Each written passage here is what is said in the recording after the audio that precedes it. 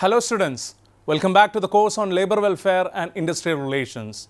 So we move to the second lecture of the module and also the second lecture of the course, where we'll look deeper into the context of industrial relations, and specifically we'll try to look into some of the very fine approaches that have developed towards industrial relations, and also some of the models that have been developed and is prominent in the area of industrial relations.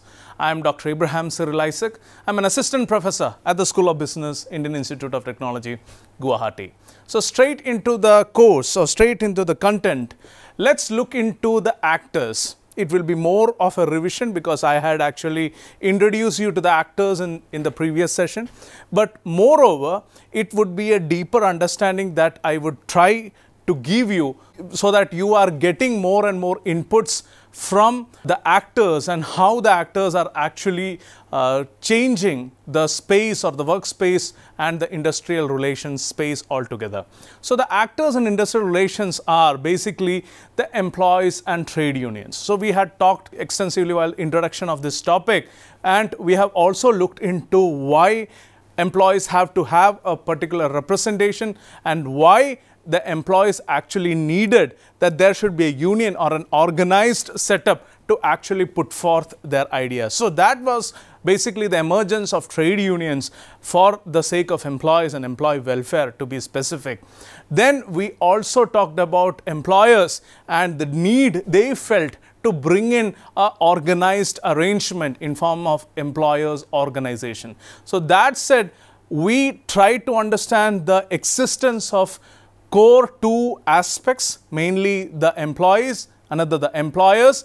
We also try to understand the nitty-gritties of why the employees wanted to go with a formalized representation in terms of trade unions and also, or federations for that matter, and also employers who also felt that we also should be organized, and that's how the need for something like employers organization or employers specific institutions came up. So this were the two significant factors, but we had also introduced you to the critical element, which is the state, the authority or the government in action. So when we look into the trinity, I would like to call it as trinity. Industrial relations is basically governed, or the major actors or the kingpin players in industrial relations are mainly these three: employees, employers, and specifically the government. Now, when you look into employees and the trade unions, unions play a crucial role in organizing the employees and also engaging with employers through a collective bargaining. So it is not only that singular representation of one employee is being brought to the higher management. More than that, the trade unions are akin to, or the trade unions are destined or are made to do a bit more. Trade unions are there for the purpose of collective bargaining. Let's say there are some working conditions which are not suiting or which are not conducive. So if the majority of the workforce is complaining, so there is some matter to the whole argument. So the trade unions take up this issue, have a sort of conflict resolution, or maybe they do a detailed deliberation with the higher management, bring in collective bargaining into picture, and because of the collective bargaining, many a time it has happened that they have got what they have wanted. The employees wanted a good space or maybe a safe and hygienic working condition. That's what they got. If there was no representation of trade unions in the initial place, then it would have been difficult for them to get to what they wanted. So please note, collective bargaining has its own merit, and collective bargaining becomes more prominent in the context of trade unions. So that is what employees and trade unions bring to the table. When we look into the other side of the table, we have specifically employers and employers associations. So employers desire harmonious industrial relations so that productivity and profit of their organization is not affected. So in the previous class, I had actually given you a small input into this. why the need for employers' organization was there in the first place. So please note, when you are fighting or when you are arguing or when you are in a discussion table or you are deliberating with a force which is collective in nature, it is common sense that you also should have a collective representation. You cannot fight on an individual basis towards or with a group. So in that context, we have to understand that employers also felt the need and their associations or organizations came up. So they had their own vested interest, and it cannot be called as a selfish interest. Rather, if the organization is not performing well, let's look into a case. If the organization is not performing efficiently and effectively, the brunt or the problem will be faced by the employers, no doubt about it. But there is no denying the fact that this will trickle down to the employees as well. There might be problems associated, or there might be issues coming down in terms of the salary cuts. There might be problems with respect to, forced firing, or there might be problems of reduced hiring. So all these issues actually trickle down from the top to the bottom, and we cannot deny this fact. That said, we also have to acknowledge that any economy will survive only when there are healthy organizations and associations. So that is the context where I will bring government into picture. Government plays a mediating role whenever the employer and employee are not able to arrive at a consensus. So if you need a via media, government is a solution for that, because there are some situations where you need some external party, some third party to actually dictate or at least instruct on the terms and conditions. Because many a time what happens that employees will take a position, employers will take a position, both convenient to each other, then there is a standstill. There's a possibility that there could be a conflict that arises out of this situation or as a consequence of this, or there is a possible lockdown or shutdown that can happen because of this. So all this indirectly affects the government. Directly it affects both the employees and employers, there is no doubt about it, but it indirectly affects the government because it directly affects the economy. So that in consideration, the government will definitely pitch in and will try to have a certain consensus or bring both the parties to the table at least and tell them, see, this is the way you have to do things and this is how you have to work out things. So there is a possibility that employers and employees may come to a standstill. Government happens to be a via media.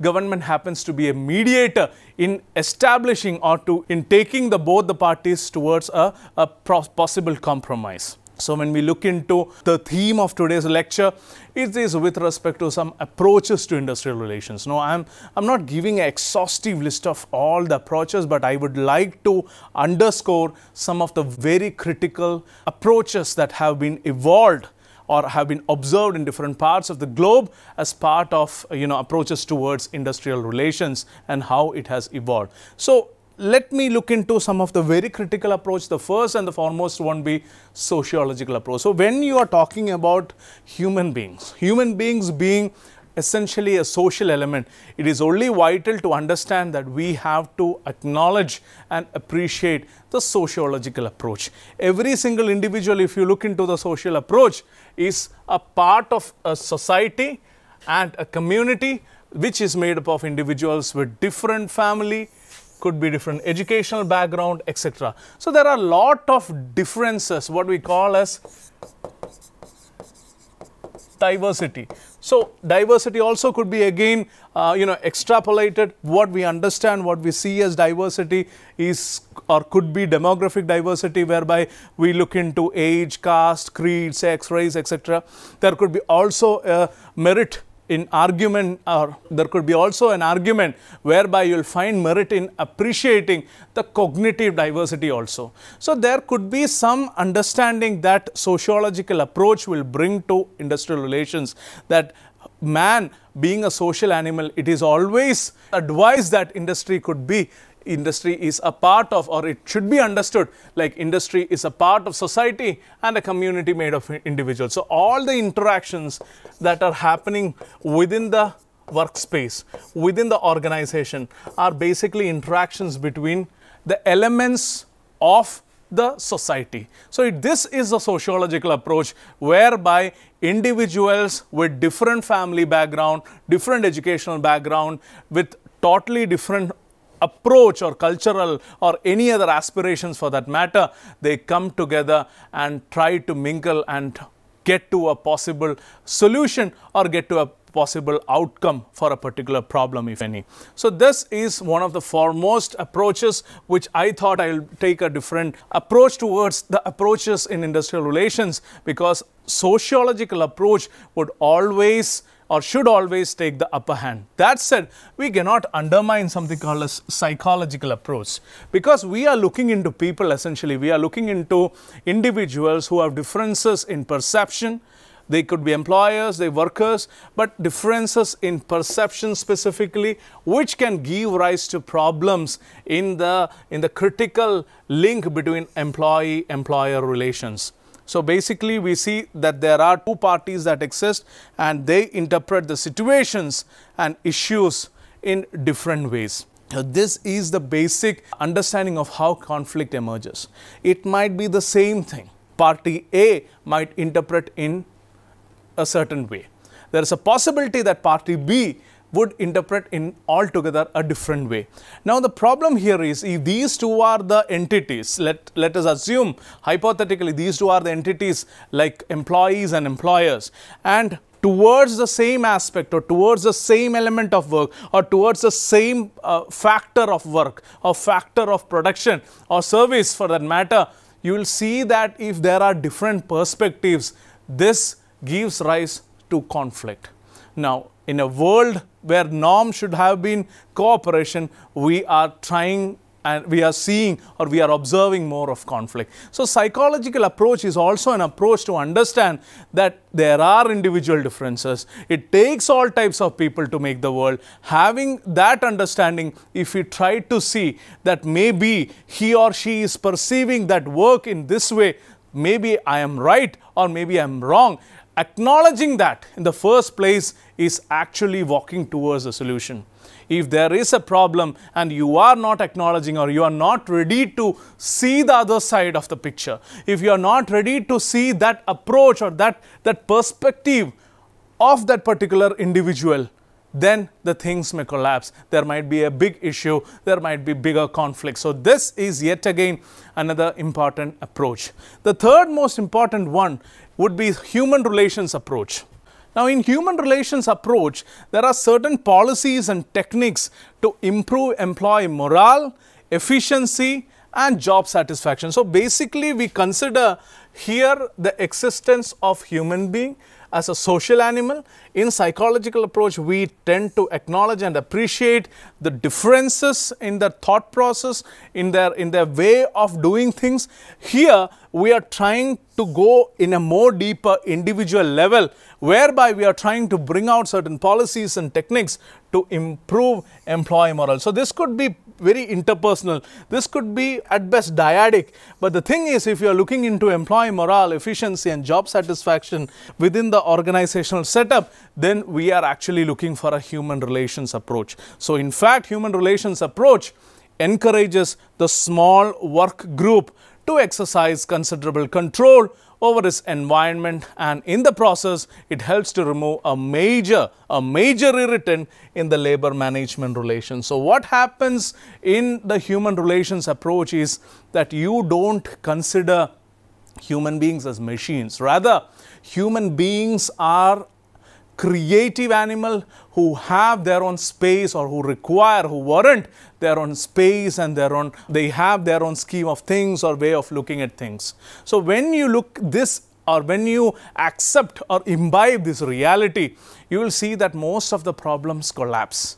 Most of the issues, they just get solved off. So this is a human relations approach whereby you are taking the stand that yes, every single individual will have a thought process, and he or she would be able to solve that problem, or he or she would be able to bring out a creative solution to the particular problem. So human relations approach, basically the fundamental block of this approach is that they consider human beings as thinking animals. There is thought process that is involved, and there could be solutions that would emerge from the individuals itself. So this essentially is to underscore one important aspect, that every single individual will have a considerable control over its environment. So if I am happy and I can channelize the way I am doing the thing or my work, if I can modify the work environment, I can bring in, let's say, better team according to me, or if I can look into the problem in my way or my scheme of things, then I am in control, and this is what specifically human relations approach is all about. Now, when you talk about other approaches, the significant approaches towards industrial relations would be four: unitary approach, pluralist approach, radical approach, and our Gandhiji's trusteeship approach. So let's take one by one.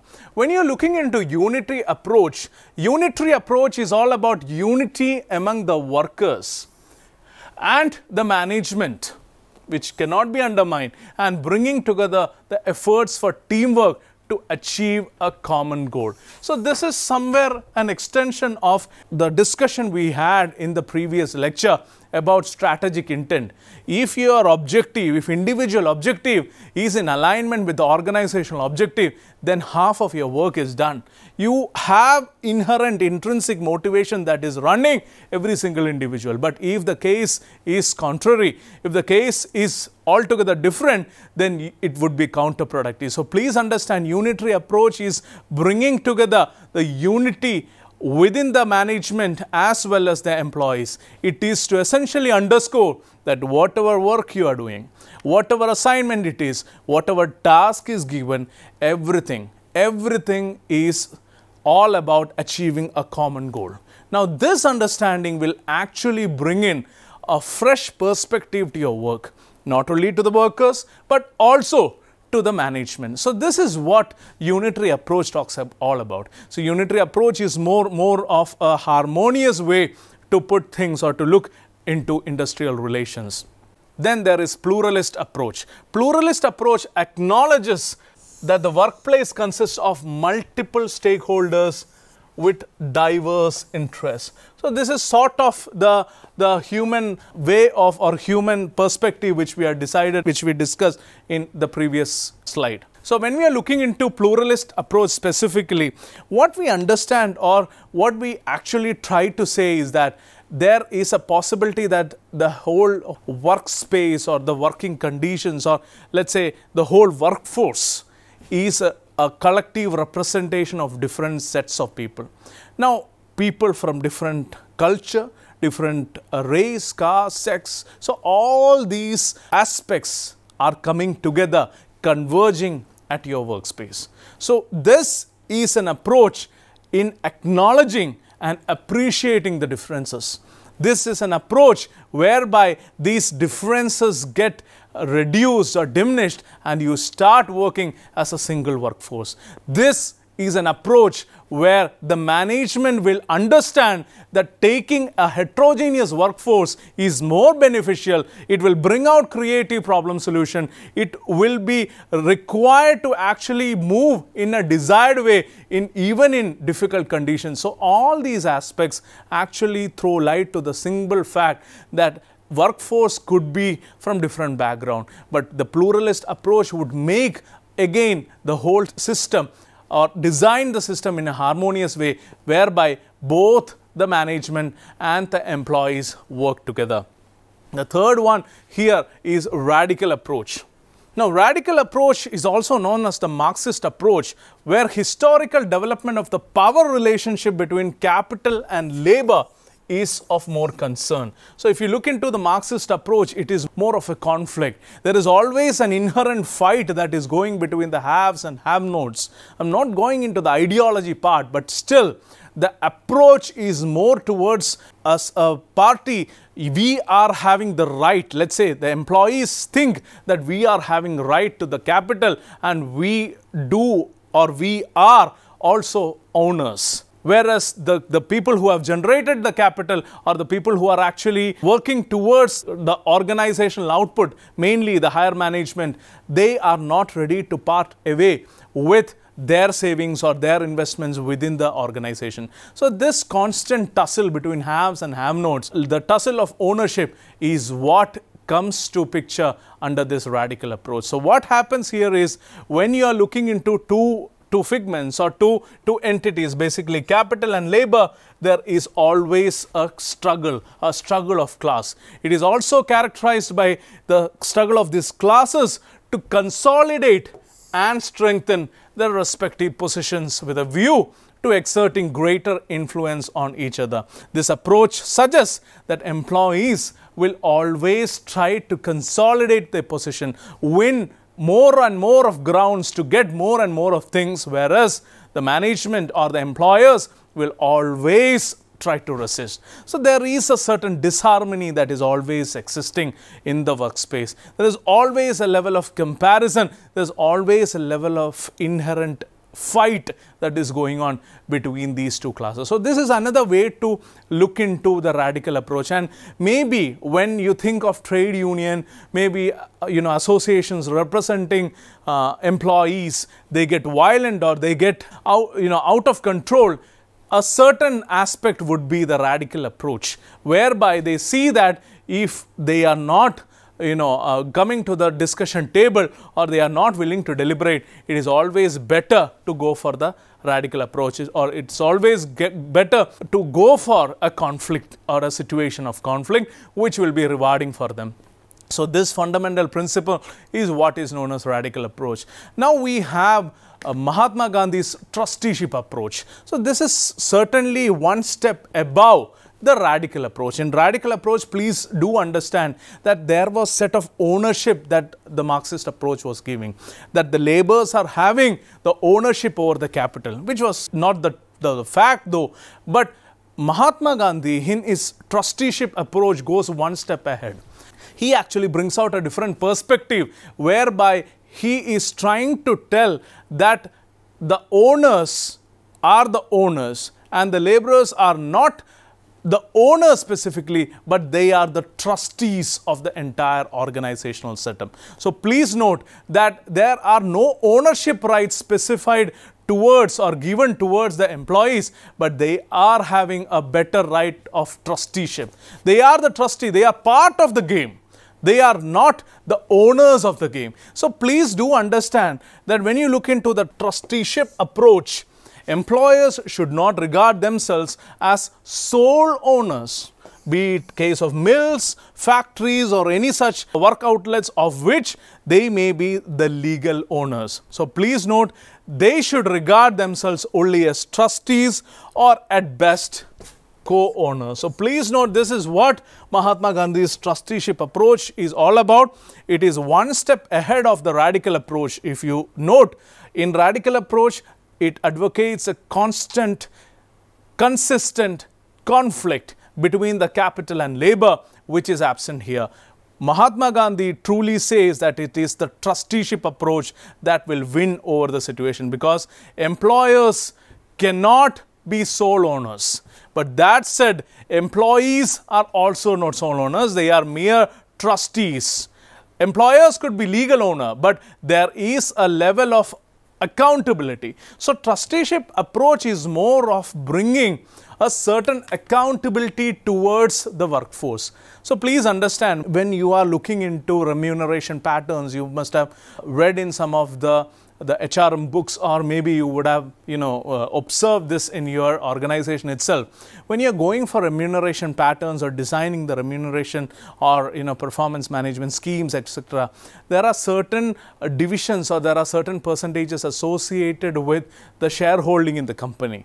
Now please do understand, they are trying to make them partners or owners or bringing in, it's an attempt to elicit the sense of ownership in them. So this is a way to put the trusteeship approach in a different way. So please do understand there are some approaches which we have seen. Out of this, the unitary approach, the pluralist approach, the radical approach and the trusteeship approach are more critical and vital. Now, let's look into some models of industrial relations. Specifically, I'll go in detail with this Dunlop's model of industrial relations system. There is no mathematics, just we'll look into it very quickly. We have 4 aspects. One is R for rules, A for actors, E for environmental context and I for ideology. So, when you are looking into rules specifically,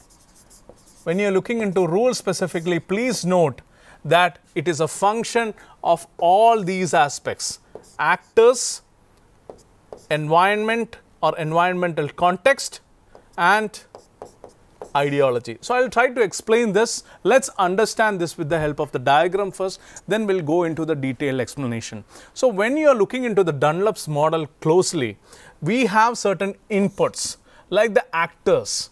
These are factors which actually are very critical in defining the role. So, there are actors like employees, employers and state. Then there are contexts that are being defined like technology, the context of market, the context of power. We cannot undermine ideology also. So, when you are looking into actors, when you are looking into context and when you are looking into ideology, these qualify as input.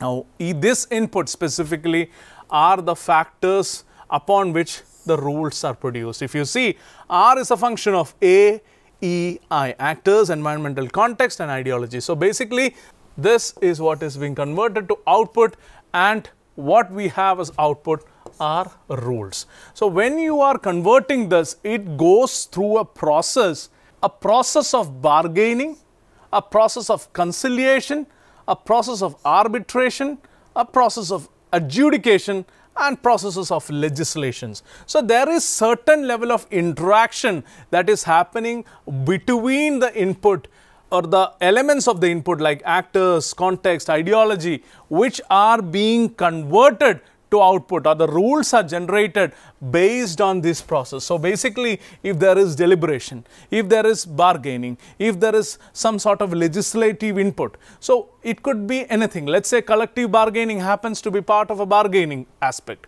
There could be some laws coming in as part of the legislation.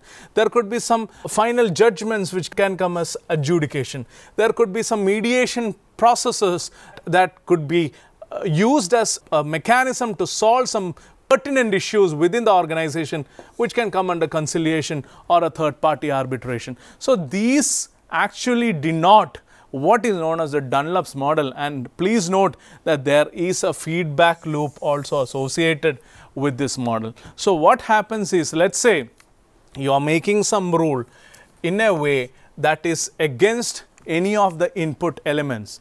Let us say actors. You are making a rule which is against the employees.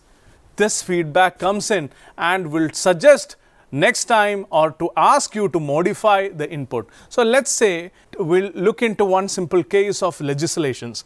When there is one existing law that is coming under rules, this rule aspect, the whole rule aspect would say that, okay, it is going against some of the employees in the first place. So, the feedback goes in, and what happens is that the employees suggest that there should be some changes, there could be again deliberation, there could be bargaining, there could be adjudication or conciliation. Finally, legislations happen and there comes an amendment.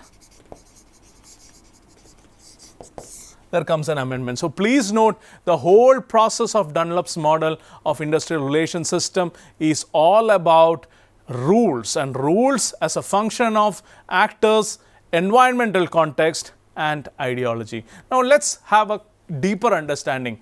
In Dunlop 1958 applied the systems approach to industrial relations. If you see, I have specifically used input, the process and the output, which essentially qualifies it into a systems approach. So, he defined industrial relations comprising of actors, context, ideology and rules. So rules in the industrial relations system may be in various forms. It could be based on, or it could be on basis of policies, it could be based on management rules framed by workers, organizations, labor laws, etc. So please note that there are some actors. There are some actors like employees, employers, state. Then there are some contexts, there are some ideology aspects, but all of this go through some processes for rule formation. Actors in industrial relations comprise of management, workers, and specialized governmental and mutually agreed non-governmental agencies. So please note there could be the existence and the work of non-governmental agencies also. When you look into the environmental context in Dunlop's model, Dunlop has made a mention of three aspects of environmental context. The one is technological characteristics of workplace and work community. So basically the technological background, the market and budgetary constraints, that could be one of the environmental aspects that deal with or that bring out or that refine or redefine the input. And the third could be the locus and distribution of power in larger society.